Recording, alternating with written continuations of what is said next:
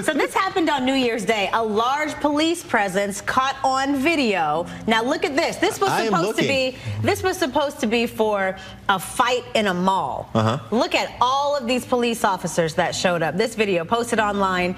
Eventually it came out maybe it was due to an alien sighting. That's what people in the mall were saying, claiming it was due to an alien sighting in the area. But what really happened? Look at all these police cars. That's a lot of police. Look at all these police cars. The whole city was shut down. If it were a fight in the mall, you could understand that too. And here again is something that was shot not by someone in their backyard, but by the U.S. military. Look at that, Erica. Interesting. Now, to read up on this story, and a lot of people are interested in the story because it's gone viral. Now, let me just say a few things. I saw this online, Yes. and I saw the video, Yeah. and I couldn't tell what it was when I looked. And I was thinking, that's weird. Yeah. And you're also seeing now, this is a weird one. I was watching this clip that I saw on YouTube of Tucker Carlson on Tim Pool's show talking about aliens. And he's talking about it from like almost like a religious perspective. He's like, I think what they're essentially saying is that there's like, he was talking about good and evil. See if you can find the clip. He's talking about good and evil, and he's talking about it in relationship to UFOs, and that they've always been here. Paul Harvey, you know who that is? Sure. So he did a thing, God, back in the 60s or 70s, and he equated it to the devil. And maybe it is. Pull that up, because I haven't heard that, and I've heard the Bezmenov thing. We've played it like 5 times at least. It'll blow your mind when you hear this. It's not good, but it also gives us a chance to right the ship. It hasn't fucking hit the rocks yet. Like, we can still come out of this. Paul Harvey. If I were the devil. Is this the thing? Yeah. Yeah. Okay. If I were the devil. If I were the prince of darkness, I'd want to engulf the whole world in darkness, and I'd have 1/3 of its real estate and 4/5 of its population, but I wouldn't be happy until I had seized the ripest apple on the tree. So I'd set about, however necessary, to take over the United States. I'd subvert the churches first. I'd begin with a campaign of whispers. With the wisdom of a serpent, I would whisper to you as I whispered to Eve, do as you please. To the young, I would whisper that the Bible is a myth. I would convince them that man created God instead of the other way around. I would confide that what's bad is good and what's good is square. And the old I would teach to pray after me, Our Father, which art in Washington. And then I'd get organized. I'd educate authors in how to make lurid literature exciting so that anything else would appear dull and uninteresting. I'd threaten TV with dirtier movies and vice versa. I'd peddle narcotics to whom I could. I'd sell alcohol to ladies and gentlemen of distinction. I'd tranquilize the rest with pills. Wow. If I were the devil, I'd soon have families at war with themselves, churches at war with themselves, and nations at war with themselves, until each in its turn was consumed. And with promises of higher ratings, I'd have mesmerizing media fanning the flames. If I were the devil, I would encourage schools to refine young intellects, but neglect to discipline emotions. Just let those run wild. Wow. Until before you knew it, you'd have to have drug-sniffing dogs and metal detectors at every schoolhouse door. Holy shit. Within a decade, I'd have prisons overflowing. I'd have judges promoting pornography. Soon I could evict God from the courthouse, then from the schoolhouse, and then from the houses of Congress. And in his own churches, I would substitute psychology for religion and deify science. I would lure priests and pastors into misusing boys and girls and church money. If I were the devil, I'd make the symbol of Easter an egg and the symbol of Christmas a bottle. If I were the devil, I'd take from those who have and give to those who wanted until I had killed the incentive of the ambitious. And what'll you bet? I couldn't get whole states to promote gambling as the way to get rich. I would caution against extremes in hard work, in patriotism, in moral conduct. I would convince the young that marriage is old-fashioned, that swinging is more fun, that what you see on TV is the way to be. And thus I could undress you in public, and I could lure you into bed with diseases for which there is no cure. In other words, if I were the devil, I'd just keep right on doing what he's doing. What year was that? 65. Holy shit. 1965. That's amazing. 65. Wow. Listen to what Tucker says. It's my personal belief, based on a fair amount of evidence, that they're not aliens. They've always been here.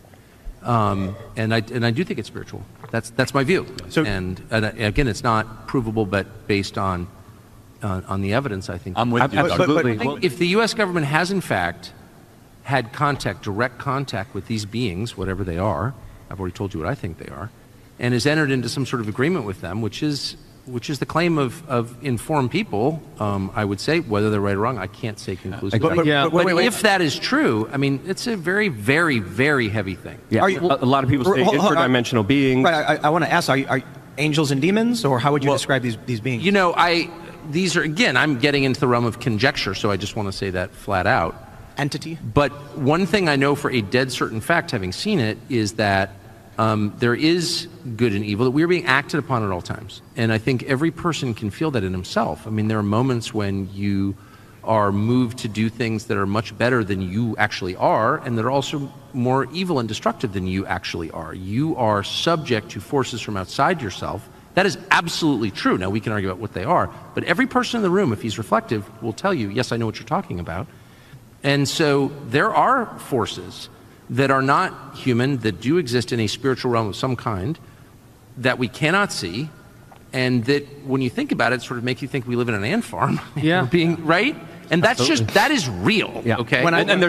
That might be what's going on. A lot of the talk of like angels and devils in the Bible and good and evil, that it actually manifests itself in physical form, and we don't know what it looks like because we haven't seen it. But when we do see it, we think it's a UFO. So we think it's from another planet, but it's really just evil or really just good. So it's angels and devils. Is that what you're saying? Because if that's what you're saying, boy, that's a fucking freaky argument. Terence McKenna once said it best, that science asks of you one miracle. That's the Big Bang. Yeah. There's one miracle. Yeah. It really is kind of like a miracle. Yeah. If in the beginning there was nothing, and then God created the earth and the skies. And that's essentially what the Bible is trying to say. They're just doing it in a way. And the Bible got it right. They got the order right. Right. You know? And then people try, okay, then they sit down and they look at it many years later and they go, what the fuck were they trying to say?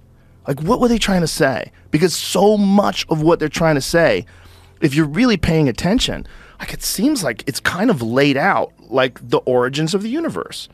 If in the beginning there was nothing, like they're talking about the Big Bang. If these scientists all agree, how do they know that then back there was then? light. That would be the Big Bang. Why wouldn't they assume back then that God was always around? Why would they assume that God had to make everything? Why would they assume that there was a beginning and an end just because they have a beginning and an end? Is that rational? Why would they assume that? And why did everybody assume that? Maybe because they fucking knew. Maybe because at one point in time, whether it's 10,000 years ago, 20,000 years ago, they had figured a lot of this shit out. It makes sense if you buy into the idea that there's been a restart of civilization. And then you go back and say, okay, what is the history of the Bible? Like, how old is it?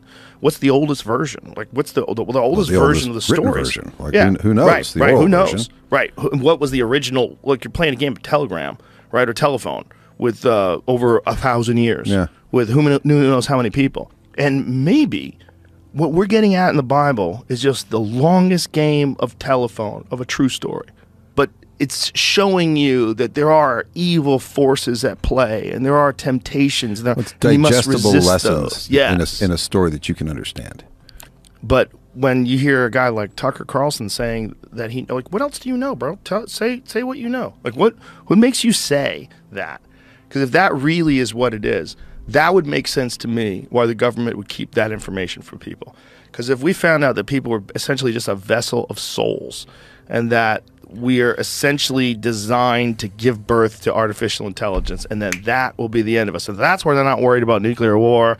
That's why they're not worried about the environment. That's why they don't give a fuck about anything.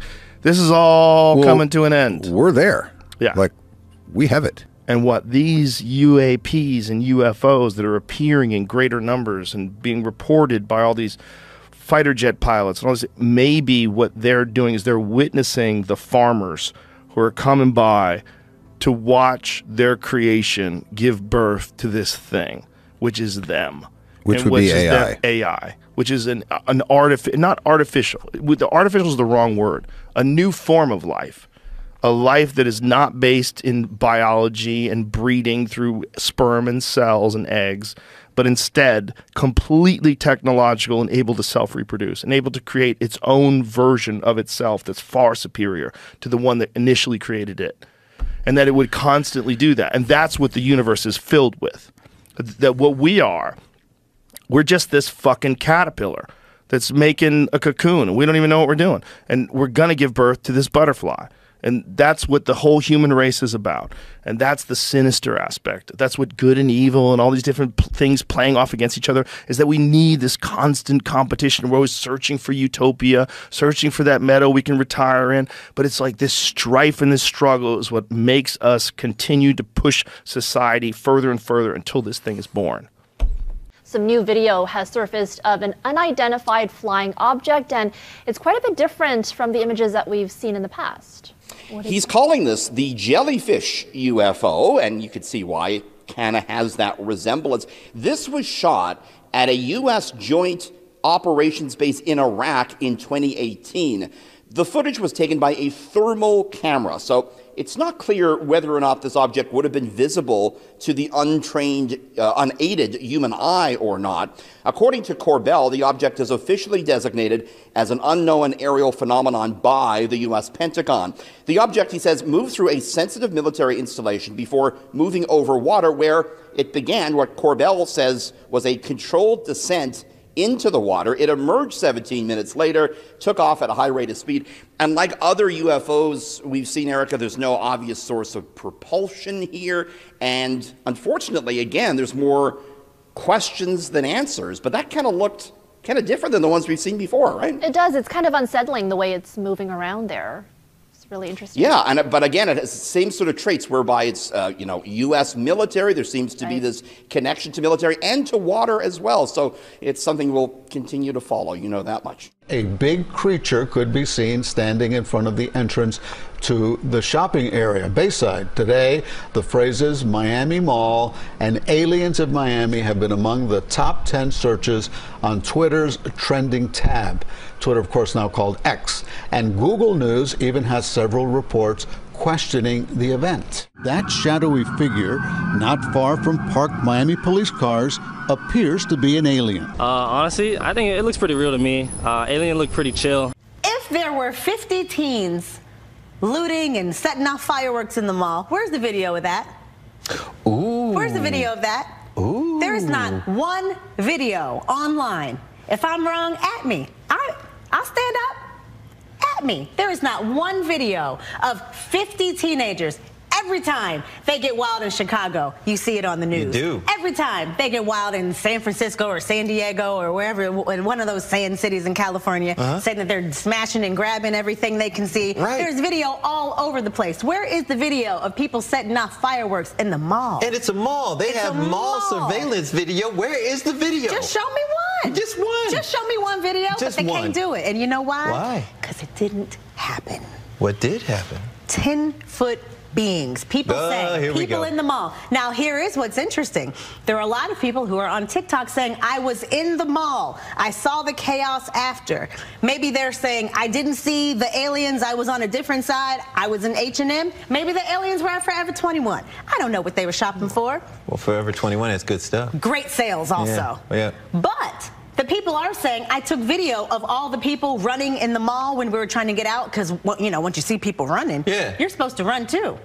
Their videos are gone. Everybody on TikTok who was in the mall is saying, I was taking video. I didn't know what was happening. The videos are not on my phone. So what are you saying? I'm saying, what if they were remotely white, allegedly? Now listen. By the aliens? I don't want to say too much. Oh, we're past that. Because I don't want to show up missing, as they say. If it was an alien walking down the street, where's the video of that? Thank you, Al Johnson, for the win. Again, thank you, brother. Appreciate people you. who are saying they took videos, the videos are no longer on their phones. The videos are no longer on their phones.